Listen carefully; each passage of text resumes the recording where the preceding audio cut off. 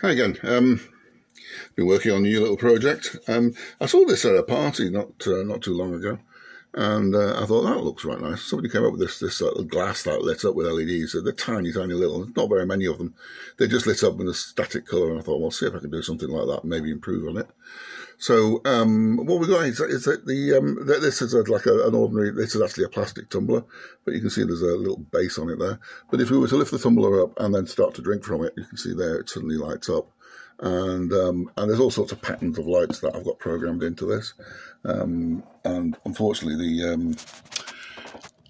the camera doesn't do the LEDs any justice at all. The colours are really vivid, whereas it's coming out a bit sort of whitened out on the video. But it gives you an idea anyway. There's 6 different patterns programmed in on this, and it just works through each pattern. Some of them are random flickering, some of them are cross-fading, swirling rainbows, all that sort of thing. So the idea behind this is that when it was off, when you first saw it, it has a little timer on it. So it runs for 180 seconds. Was that 3 minutes? After the 3 minutes, it goes to sleep. Now, the sleep mode isn't quite working as I'd hope it to be. It does go to sleep, and it does conserve the battery to a degree. But I've got it on the wrong side of the of a boost buck converter, and so it's the boost buck converter uses up about 15 milliamps, and so that flattens the battery in about 10 hours.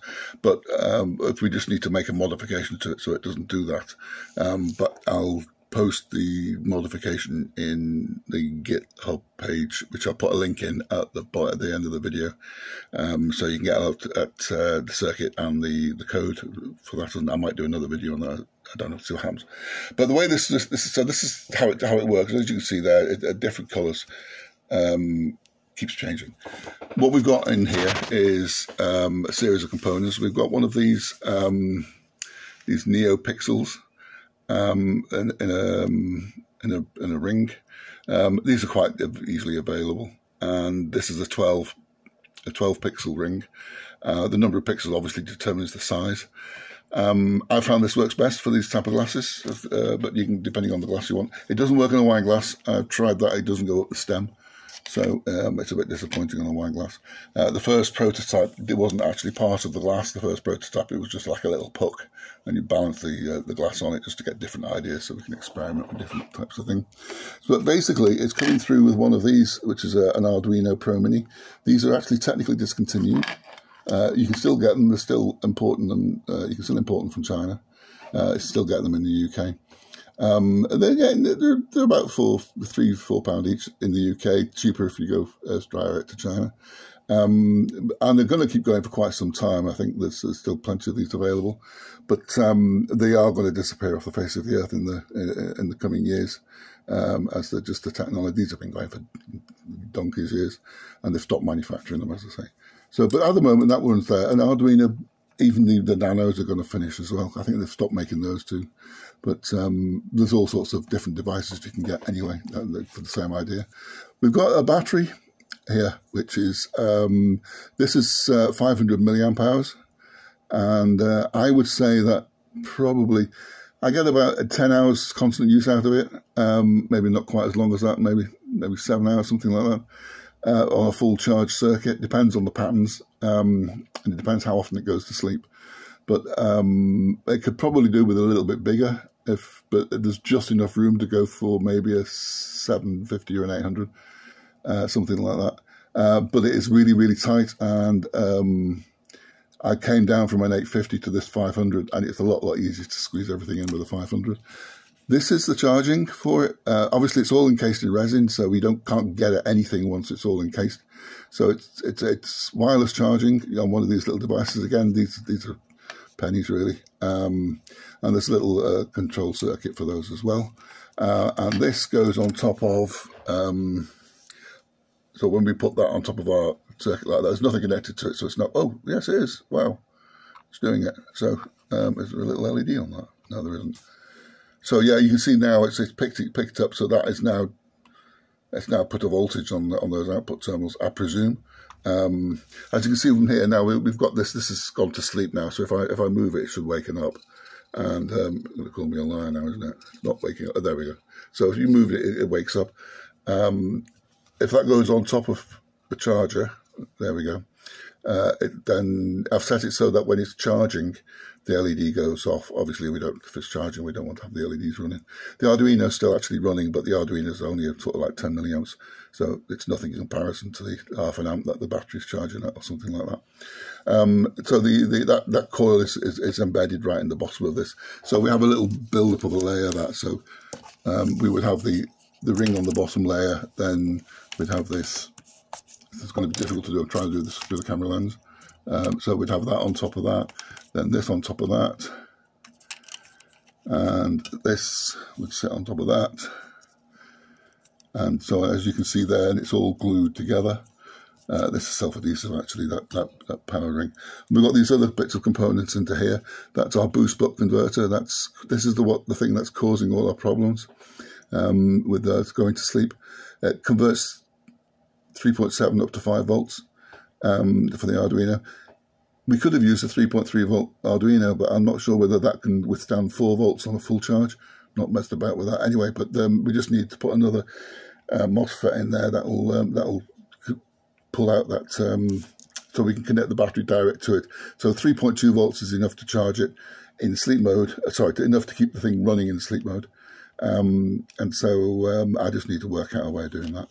That is the battery management, and what I've done here is we don't need the USB, so I've just chopped it off, literally cut through the circuit board to make it as small as possible to squeeze everything in. I'm sure we can probably find just another circuit. That's what I found. So I've got a couple of these, one to switch the LEDs off, and the other one to switch the whole thing off. So when it goes to sleep, it goes through this, which turns the LEDs off.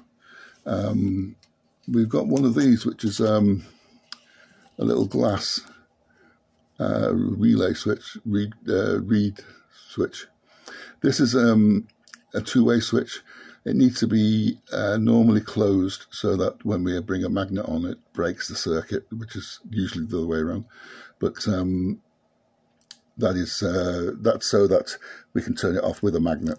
And then what else have we got? Oh yeah, we've got this. This is a trembler switch, so that you probably can't hear that rattling. A little ball bearing in there, and as soon as you tilt or anything like that, it just creates a momentary contact. And this is connected to pin 2, which is an interrupt, so it's using the interrupt.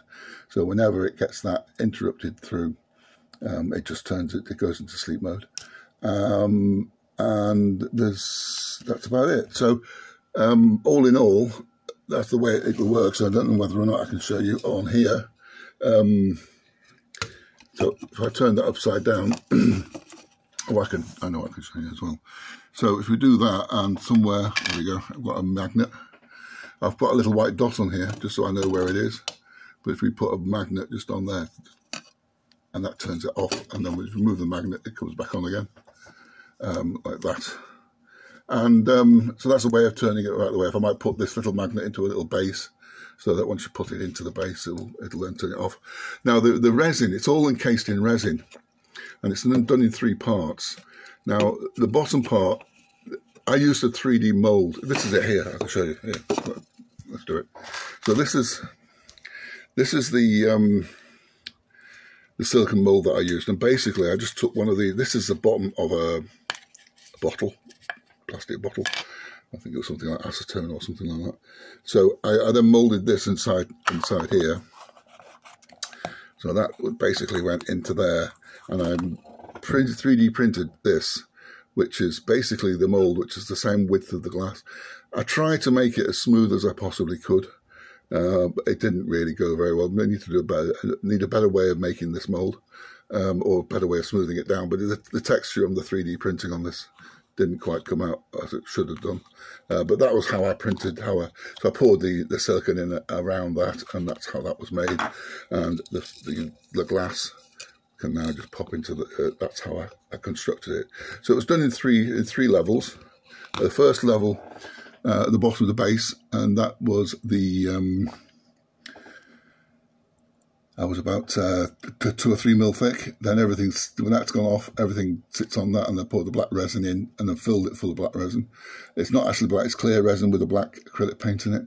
And then they'll let that go off, and then I put the a layer of clear in, and then sat the glass on top of that. So when it was in here, I made sure everything was as vertical as I could get it, and then let it go. There was an awful lot of spillage around the edge when I did this, and I thought, oh, here we go, that's going to be a right mess to clean up. But if you take it out, just as it's gone, it's just before it goes rock hard, but whilst it's still a tiny little bit pliable, it just peels off, and it just peels off really neatly, and it's fine. So because I started to mess about with the scalpel on it, and it wasn't working because it was too soft for the scalpel. But and then I just picked a piece off with the finger, and then they all came off in a little ring. So I thought, great, that'll do. So that cleaned up really well and really easy with that. So I'd highly recommend that. And so that's about it. So what I'm going to do is I will put in the total cost on this lot. What was that? That was about, the base was about £5. The Arduino's about, well, I buy them by the 10 from China, and they'll come out at about £2.50 each or something.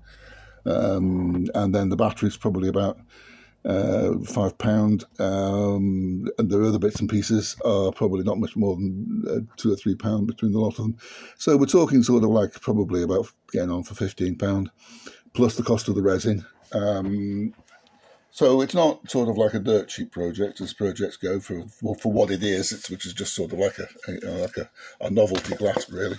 But it's good fun making it, and it's quite mesmerising to watch it. So I'll put code in, or I'll put a link in the description to my GitHub page, and with the code in it, and some instructions on construction, or how to build the thing, and how to put it together. I might make another one, in which case I'll do a complete video one bit by bit. But if anybody's really keen on it, just make a comment or something, and I'll reply to those comments if you've got any questions. I don't mind doing that at all. If it's something that you fancy having a go with. So all the stuff to build it should be there. It should be fairly self-explanatory, but as I say, by all means, give it a go. Okay, well, that's about it. Thanks very much for watching. And I've got other videos as well that you might want to have a look at, the different projects. Cheers for now. Bye-bye.